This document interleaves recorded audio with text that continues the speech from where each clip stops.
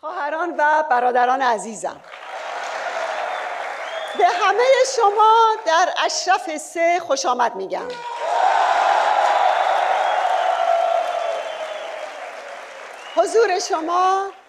حضور شما در خانه مقاومت ایران قبل از هر چیز پیام همبستگی به مردم به جان آمده است که برای به زیر کشیدن فاشیسم دینی لحظه شماری می کنند. کشور ما ایران نه با یک حکومت قرون وسطایی در حال زوال، بلکه با مردم و قیام آفرینانی شناخته می شود که آزادی، دموکراسی و برابری را اراده کرده‌اند. از این نظر جای اشرف در قلب ایران است، ایران به پا خواسته، گهواره قیام و انقلاب و سرزمین کانون‌های شورشی و شهرهای شورشی.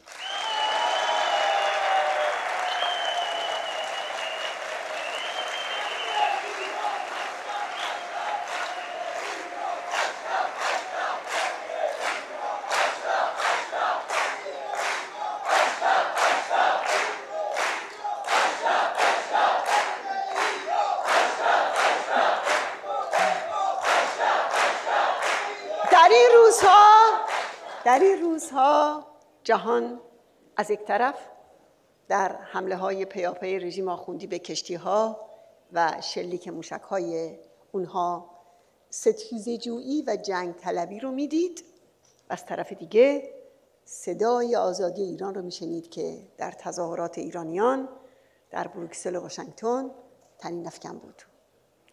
به مشتاقان آزادی و یاران شورشگر درود، درود، درود.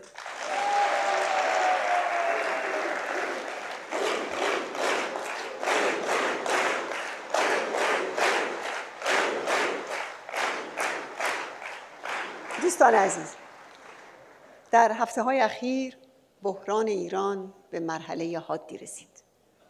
ماه گذشته رژیم آخوندی به 4 کشتی تجاری در سواحل فجیره حمله کرد. 2 روز بعد در اواخر اردیبهشت ماه عوامل رژیم 2 لوله مهم نفت در عربستان رو با پهپادهای انفجاری مورد حمله قرار دادند.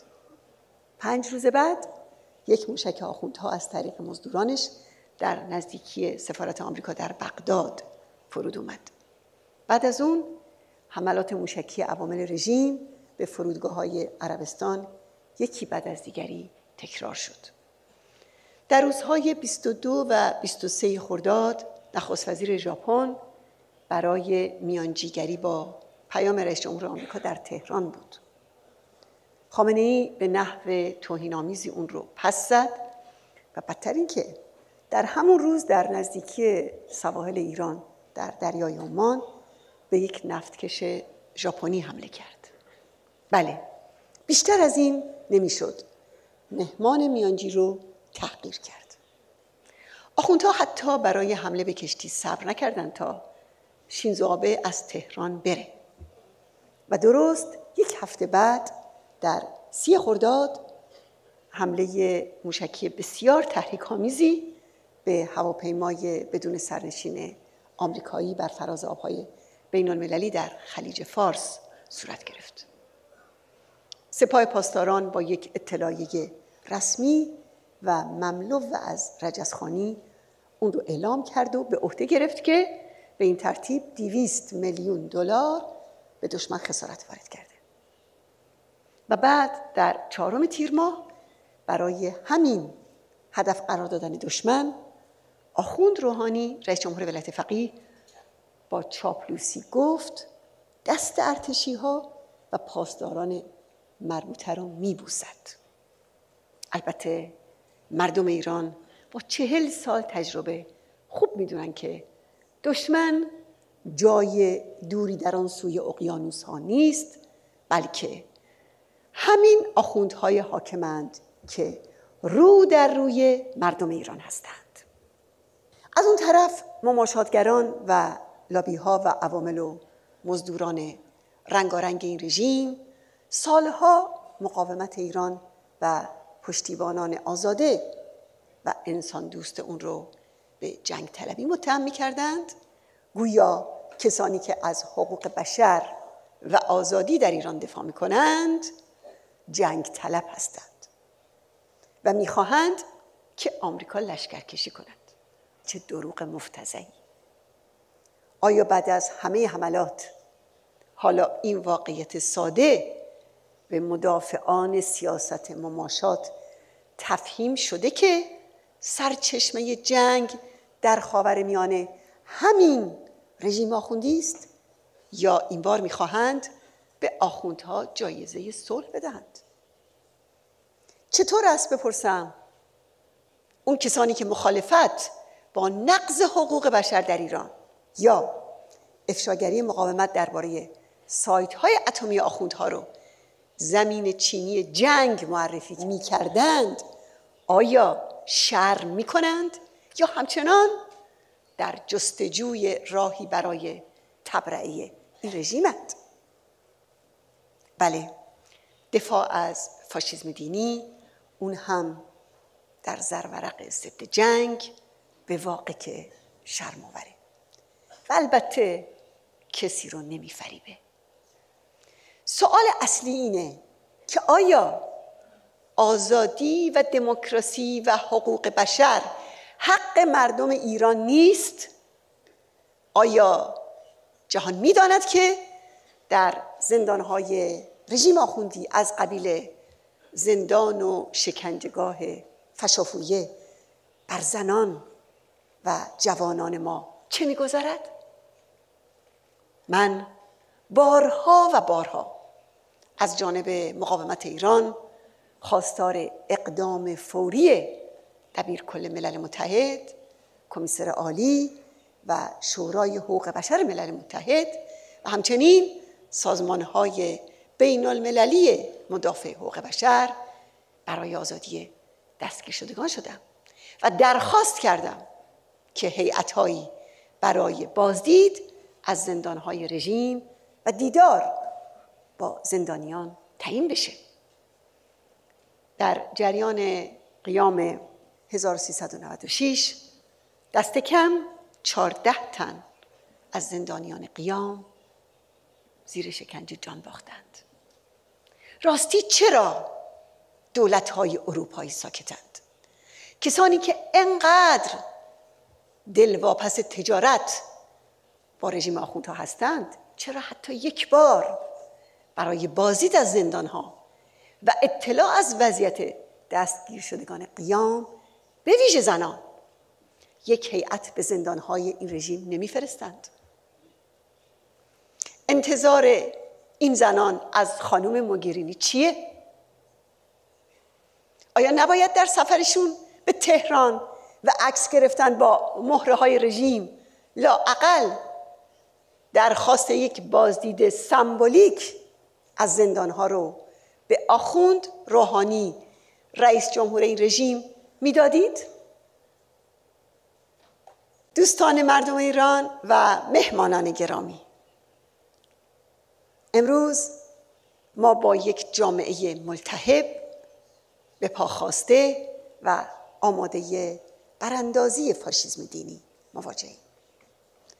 آخوندها هر چقدر توانستند به شکنجه و دستگیری و سرکوب رو آوردند، اما قادر نشدند تعادل از دست رفته رو برگردونند.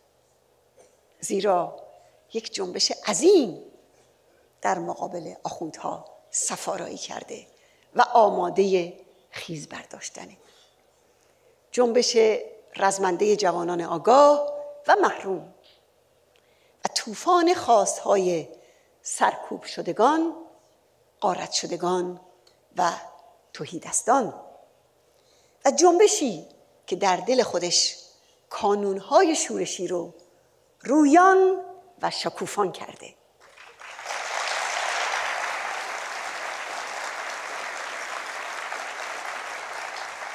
بله،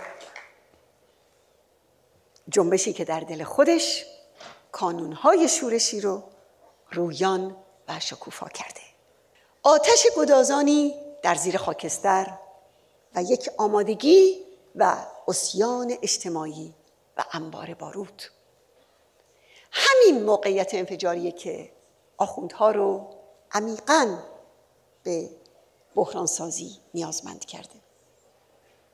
از یاد نمیبریم که خامنه‌ای جنگ جنایتکارانه خودش رو در سوریه یا لبنان و یمن بخش مهمی از امنیت نظامش توصیف کرد. اون و سایر سران رژیم بارها اعتراف کردند که بدون جنگ افروزی در خارج مرزها باید در کرمانشاه و همدان و یا در سیستان، آذربایجان، شیراز و اصفهان، یعنی با جامعه به پاخواسته ایران بجنگند.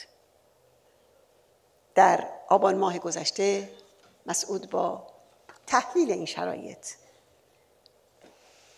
که رژیم رو به طور کیفی تضعیف کرده و همچنین توان هر گونه برون رفت جدی و واقعی رو از اون سلب کرده، درباره نقش مسیر رژیم گفت واضح است که از خدا می‌خواهیم دشمن ما عقب بنشیند، اما باید بنا را بر سرکوب و انقباض گذاشت.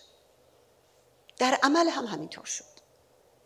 گواه اون اینه که ولی فقیه ارتجاع یعنی خامنه‌ای به نحوی بسیار شوکه کننده آخوند رئیسی یکی از بزرگترین جنایتکاران تاریخ ایران در قتل عام زندانیان سیاسی در سال 67 رو به ریاست قوه قضاییش گماشت. همون دشخیمی که حتی منتظری جانشین وقت خمینی در نوار صوتی که از اون منتشر شد به اون و همدستانش گفت به نظر من بزرگترین جنایت که در جمهوری اسلامی شده و در تاریخ ما رو محکوم می‌کنند به دست شما انجام شده و شما رو در آینده جزو جنایتکاران در تاریخ می‌نویسند. بله، رژیم خودش رو به هر دری می‌کوبد، به طرح‌های تروریستی علیه مجاهدین رو می‌آورد. یک روز و حتی یک روز نیست که از دروغ پراکنی و شیطانسازی علیه این مقاومت دست بردارد. در داخل حکومت هم خط انقباض و تکپایه کردن رو در سیاست و در اقتصاد ادامه می‌دهد. البته رژیم در این میان باز هم به سیاست مماشات دولت‌های اروپایی چشم دوخته تا امداد رسان شیطانسازی و تروریسم و جنگ افروزی اون باشد. یک لحظه، فقط یک لحظه تصور کنید که اگر از آغاز این سیاست فاجعه بار در کار نمی بود، در این صورت قتل عام 30,000 زندانی سیاسی با سکوت مواجه نمی شد. تأسیسات بمبسازی اتمی رژیم امکان پیشروی پیدا نمی کرد. همون که به گفته رئیس جمهور کنونی رژیم زیرساخت‌های اون در فضای سیاست مماشات ایجاد شده بود و آخوندها هرگز قادر به اشغال پنهان عراق و برقراری سلطه ویرانگر خودشون بر اون نمی شدند. تراژدی سوریه اون هم با 500,000 کشته و میلیون‌ها آواره به وجود نمی اومد. اقتصاد کشور ما به سقوط و ویرانی کشیده نمی شد. و مهمتر از همه عمر این رژیم قرون وسطایی با لیستگذاری و سرکوب مقاومت ایران طولانی نمی شد. به راستی که بمباران مجاهدین و ارتش آزادی بخش ملی در سال 1382 و همزمان سرکوب مقاومت ایران در فرانسه در 17 ژوئن که آثار اون تا 10 دهه بعد ادامه داشت، کادوهای بیمانند برای طولانی کردن عمر رژیمی بود که قرار بود رفرم یا مدره بشه. خوشبختانه مقاومت ایران با پشتیبانی مردم ایران و هوادارانش و با حمایت شما دوستان عزیز این مقاومت در این سالیان سخت، بله، با حمایت همه شما بر همه این توطئه ها غلبه کرد و آخوندها رو مات و مبهوت بر جای گذاشت و بر اونها پیشی گرفت.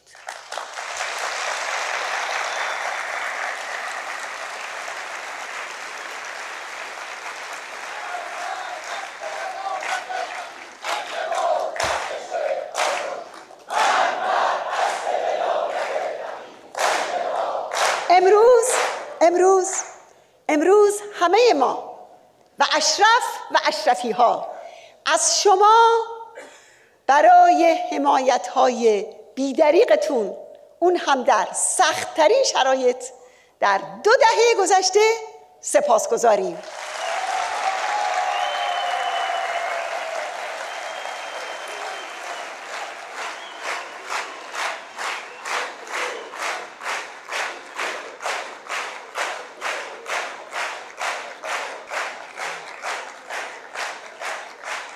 دوستان عزیز، سامداران سیاسی و تجاری حاکمیت آخوندها در 2 سوی آتلانتیک این واقعیت روشن رو عمدن پنهان می کنند که جنگ افروزی‌های رژیم از روز امضای توافق اتمی در تیر ماه سال 1394 رو به صعود گذاشته. من از جانب مقاومت ایران در همان روز امضای توافق تأکید کردم که برای جلوگیری از جنگ در منطقه کشورهای 5+1 باید با قاطعیت بر روی عدم دخالت و خلع ید از رژیم در سراسر منطقه خاورمیانه پافشاری کنند و این ضرورت رو به عنوان یک اصل بنیادین وارد هر گونه توافقی با این رژیم بکنند. 2 سال بعد هم در دی ماه سال 96 در پارلمان اروپا از جانب مقاومت ایران هشدار دادم که اگر با فاشیسم دینی حاکم با قاطعیت برخورد نشه، جنگ مهلکی رو بر منطقه و بر جهان تحمیل میکنه. کشورهای 5+1 البته که قصد داشتند با همون توافق مانع دستیابی آخوندها به بمب هسته‌ای بشند، اما به دلیل شکاف‌های متعدد توافق آخوندها از اون به عنوان جوازی برای گسترش جنگ و تروریسم و سرکوب مقاومت و اپوزیسیون استفاده کردند. در اون توافق به اصطلاح جامع حقوق بشر و دموکراسی هیچ جایی نداشت و درست 1 روز بعد از امضای سند این معامله، بله درست در فردای همون روز، رژیم به شلیک آزمایشی موشک‌ها پرداخت و عزم اروپا رو به سخره گرفت. حالا ببینیم که از اون روز کارنامه آخوندها از چه قراره. اول توسعه شتابان برنامه موشکی. در اواخر سال گذشته میلادی دبیرکل ملل متحد اعلام کرد که رژیم ایران همچنان به آزمایش‌های موشکی مغایر با قطعنامه 2231 دست میزنه. دوم، واگذاری بخش زیادی از این موشک‌ها به گروه‌های تروریستی در یمن و لبنان و عراق. در آبان گذشته رئیس جمهور فرانسه تایید کرد موشک بالستیک پرتاب شده از سوی یمن به پایتخت عربستان متعلق به رژیم ایرانه. سوم، به خاک و خون کشیدن سوریه. و چهارم، گسترش جنگ در یمن و سایر کشورها و دخالت هرچه بیشتر در عراق. نتیجه این که جنگ افروزی و تروریسم آخوندها همراه با شیطانسازی علیه مجاهدین درست در همون دوره‌های بالا گرفتن سیاست مماشات شدت و گسترش پیدا کرده. در دهه 60 بود که دولت آمریکا با اعزام مخفیانه مشاور امنیت ملی به تهران و تحویل موشک‌های تاو به رژیم آزمایش استمالت با خمینی رو شروع کرد. درست در همون دوره خمینی به تشدید تهاجمات جنگی علیه عراق رو آورد. دهه 70 دوره میانه رو نمایی رفسنجانی و خاتمی و لیستگذاری مجاهدین در آمریکا بود و در عین حال دوره انفجارهای خبر و بوئنوس آیرس بود و صدها عمل تروریستی علیه مخالفان ایرانی در خارج کشور و همچنین دوره احداث پنهانی تأسیسات بمبسازی اتمی رژیم. و بعد در سال 1382 آمریکا بعد از جنگ عراق دروازه‌های اون کشور رو به روی پاسداران رژیم باز کرد و برای استمالت از آخوندها این مجاهدین رو بمباران و خلع سلاح و تحت بازداشت خانگی قرار داد. در همین سالها بود که آخوندها عراق رو به سکوی جهش بنیادگرایی و تروریسم تبدیل کردند و در همین دوران دولت‌های اروپایی به جای ایستادگی در مقابل برنامه اتمی آخوندها بسته تشویقی در اختیار اونها گذاشتند. حتی امتیاز گنجاندن نام مجاهدین در لیست‌های تروریستی رو به اونها دادند. اما متقابلاً اون رژیم آخوندی لاک و مهر تأسیسات اتمی رو شکستند و برنامه‌های اتمی و موشکی رو به سرعت گسترش دادند. دوستان عزیز، توافق اتمی در سال 94 دوره دیگه از سیاست مماشات بود که نتایج اون رو دیدیم. بنابراین نیازی به یادآوری تجربه چمبرلین نداریم. تاریخچه همین رژیم نشون میده که سیاست مماشات پیوسته راهگشای جنگ و تروریسم بوده. و سرانجام میخواهم بر این واقعیت اساسی تاکید کنم که توحش آخوندها در مناسبات بین‌المللی یک قدرت نمایی پوشالیه. این خطای محض یا تبلیغات لابی‌های رژیمه که چنین دست و پا زدن‌های قدرت رژیم تلقی بشه. در حقیقت اونها نه قدرت نظامی قابل اتکایی دارند، نه پایگاه مردمی و نه پشتوانه اقتصادی. قدرت آخوندها در داخل ایران اعدام و شکنجه و سرکوب مردم بی‌دفاعه و در خارج ایران به این دلیل که کسی در مقابل جنگ افروزی و تروریسم اونها نایستاده. البته باید تاکید کنم که سرنگونی و تغییر رژیم بر عهده مردم، ارتش بزرگ آزادی، مقاومت و کانونهای شورشیه و به قول مسعود کسی از بیرون ما و یاران ما و خلق ما قرار نبوده و نیست که برای ما آزادی و حقوق بشر بیاورد.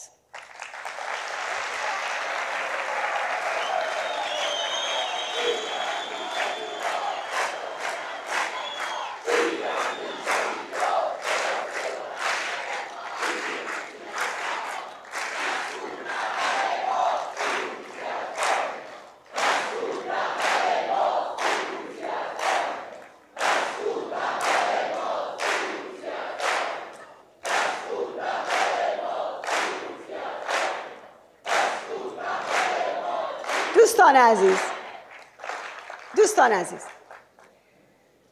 سیاست مماشات که اون روی سکه خصومت با مقاومت ایران است، در 4 دهه گذشته به آخوندها امکان داده که برای جنایت‌ها و تجاوزاتشون قیمتی نپردازند، به عکس جری‌تر بشن و قدم به جلو بردارن. این سیاستیه که گرد و خاک‌ها و هیاهوی جنگ طلبانه آخوندها رو به حساب قدرت اونها گذاشته. سیاستیه که به شیطان سازی و دروغ پردازی علیه مجاهدین و مقاومت ایران میدون داده، اون هم با این هدف که از شکلگیری جبهه‌ای علیه فاشیسم دینی با محوریت این مقاومت جلوگیری کنه. و بالاخره سیاستیه که جنگ بالفعل ولایت فقیه در کشورهای منطقه رو به عمد نادیده گرفته. باید تاکید کنم که حمایت بی‌دریغ و یکسویه از فاشیسم دینی علیه مردم ایران، حتی اگر فقط منافع اقتصادی هدف باشه، بسیار بسیار کوتاه‌بینانه، بدون وزنه تعادل سیاسی و بی‌آینده است و کمک به رژیمیه که از آغاز اقتصاد رو متعلق به حیوانات اعلام کرد.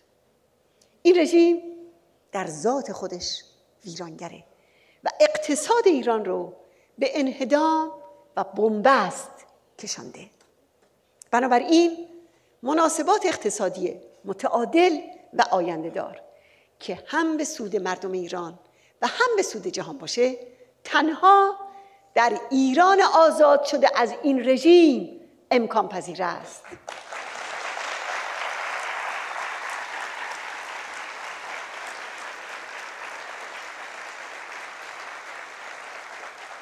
بنابراین به اونها که در پی فرصت سازی برای این رژیم هستند میگوییم شما نمیتوانید با امتیاز دادن به آخوندها لطمات عظیمی رو که به مردم ایران و مردم منطقه زده اید تکرار کنید. شما نمیتوانید به بهانه مخالفت با جنگ به یک فاشیسم دینی که مسبب و دستاندرکار کثیف‌ترین جنگ‌ها در منطقه است امداد برسانید.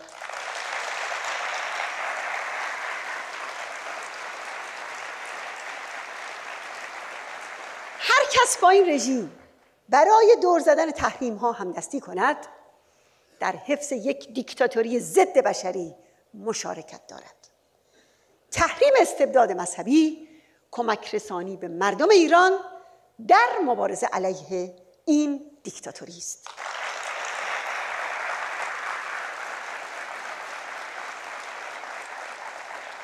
لیستگذاری رأس فاسد و سفاک رژیم، یعنی بیت العنکبوت خامنه‌ای که با 3 دهه تأخیر صورت گرفته، مورد استقبال مردم ایران است.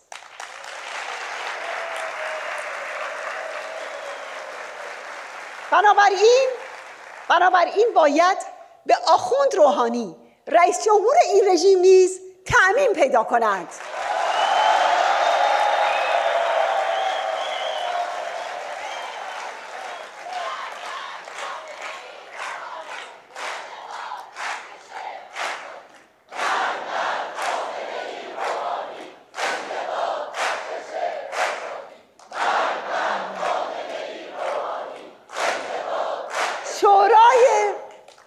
شورای امنیت ملل متحد باید رژیم آخوندی را به عنوان تهدید صلح و امنیت جهان اعلام کند.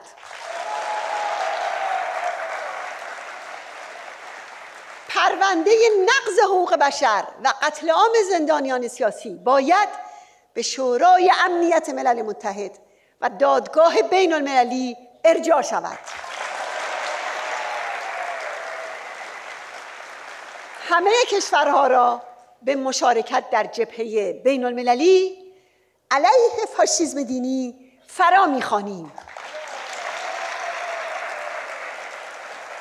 و جامعه جهانی، مشخصاً اتحادیه اروپا، باید به رسمیت بشناسد که مقاومت حق مردم ایران برای حاکمیت جمهور مردم ایران است.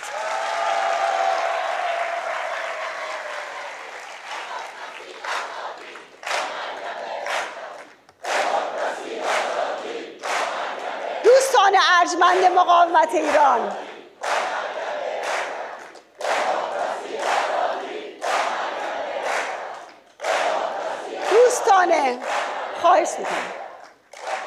دوستان ارجمند مقاومت ایران که در اینجا حاضرید، شما سالهای طولانی بر همین مواضع پای فشرده اید. شما از راه حل حقیقی، یعنی مقاومت برای آزادی و دموکراسی، حمایت کرده اید.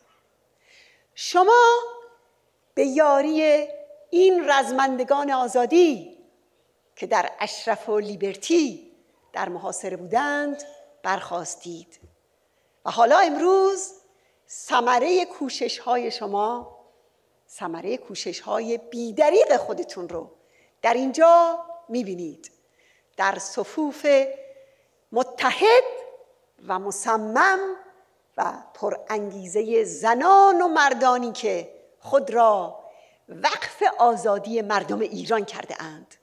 صفوفی که تا تهران و اغلب شهرهای ایران امتداد دارد.